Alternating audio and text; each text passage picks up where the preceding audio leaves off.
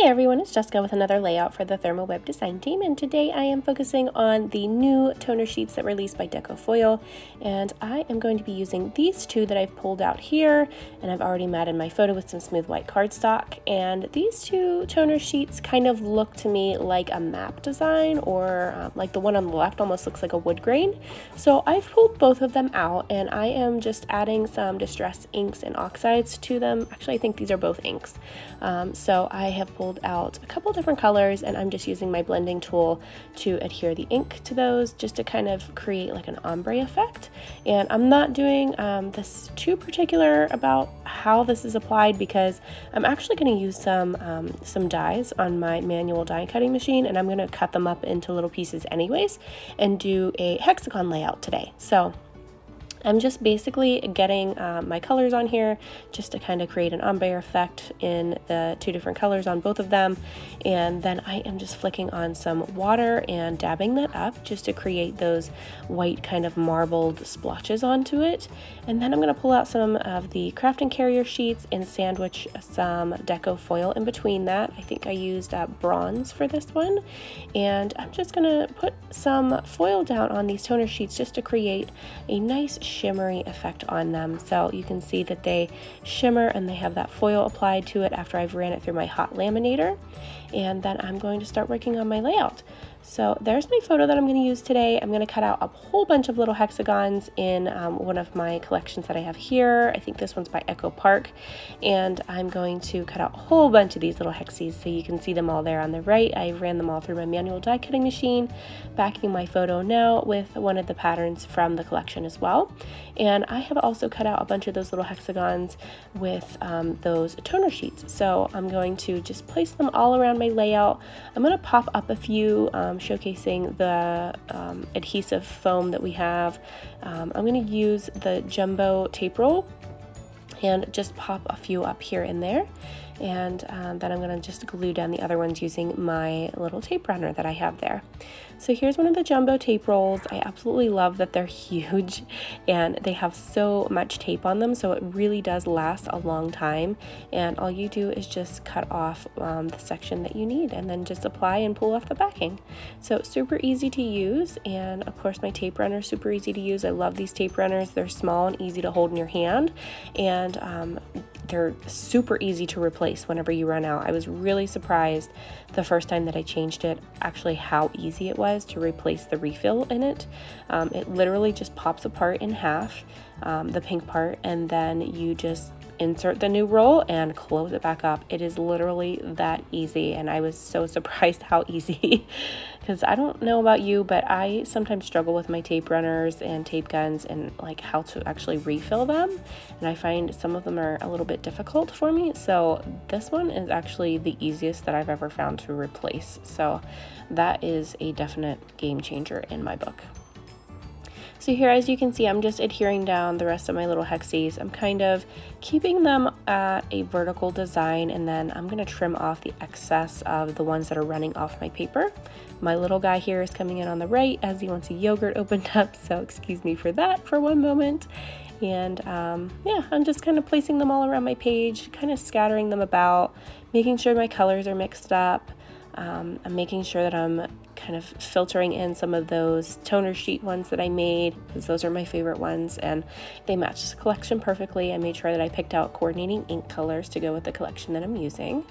And I'm just going to kind of just keep scattering them around. I'm not putting any behind my photo because you're not going to see that anyways. That one there, I'm just kind of lining up just to make sure it's in the right place for me. I wasn't sure how many or how far I was going to go with that, but I decided to not go too far past my photo and just kind of focus on the right hand side of my page in that vertical type of design. And I love that little thing that I cut out of one of the papers, so I might throw that on here somewhere. And I'm just kind of staggering these and just making sure that all my colors are mixed up, and I pull in some of the red with that camp, and I end up actually making that my title. That's not something that I intended to do with this layout. I was actually going to use some alphas and put a title on here, but I really liked that little red hexagon that I cut out of one of the It was actually a sheet of paper from this collection that had a whole bunch of squares, and they were just different designs on a bunch of squares, and I just cut one down into that hexagon shape. So here I'm just going to trim off the excess using my scissors. So it's super easy. I like to trim them off from the back so I can see what I'm doing. And then I'm going to flip it back over. I'm going to put my photo down here in a second. This one I'm kind of twiddling with a little bit. It wasn't the right orientation after I trimmed it off, so I ended up using a different one because I just couldn't stand that the plaid design wasn't the same as all the other ones, so I didn't end up using that one. So here I'm just kind of trying to decide how far over to the left that I wanted to go with it, and I ended up just kind of not really going much further than what you see here. Because here I'm kind of staggering them, seeing if I want to fill up the rest of the page, but I decided against it. I really just liked all the hexagons kind of focused around my photo and kind of top to bottom, so I just kind of left that how it was. Here I'm just using a bunch of this foam tape from the roll to pop up my photo with. This is actually the 1/8 size, and then the hexagons I use the 1/16 size, I believe. So two different sizes, they're different thicknesses. And then here are the little alphas that I pulled out. I was going to make my whole title with this, but then I just decided to add just to this one because I feel like this is where we camp, so I wanted to just say our camp, and I just thought that was just perfect. Then I liked that little knapsack, so I really liked putting it right there by my title. And then this cute little sticker that's already in a hexagon shape. It's a little bit smaller than my other ones, but I didn't mind. I thought it looked kind of cool that it was a little bit smaller. And then same with this one, I'm kind of just playing with it, trying to see where I wanted to put it in the layout. I don't think I end up using that one in the end, but I save it for something else. And then I'm just going to pull out some of my stamps here. These are some of the coordinating stamps that go with this collection and some of their other ones. They're by Echo Park as well. Sometimes whenever my stamps are new, I like to just rub them on my hand just to get some oils from my hand onto the stamp, because then I find it doesn't stick to my stamp pad. So that's why I do that. And then you'll see me stamping on that white paper first a couple of times just to make sure I have a clear impression, and it's gonna cover up my whole entire stamp. And then I stamp onto my layout. And I do like to use that foam behind my paper as well, because I find that it does stamp a little bit nicer if I have that foam behind there.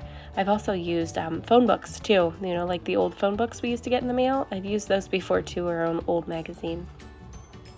So just adding some little stars now. I'm using some black Archival ink for this because I like how crisp that stamps, and I know that it's going to get a good impression for me. And then I'm just going to kind of see what else I have that'll go with this layout. I don't want to add too much to it, but I really like these little sticker sheets that I have.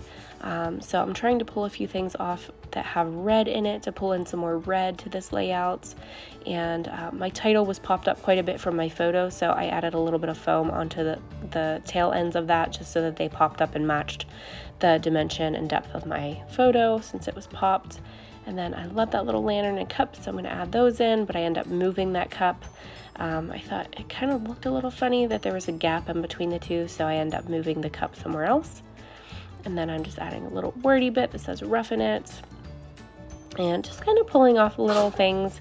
I love this little chair and these little stars, so I add those up there. And it again pulls in a little bit more red, which is what I wanted on this layout.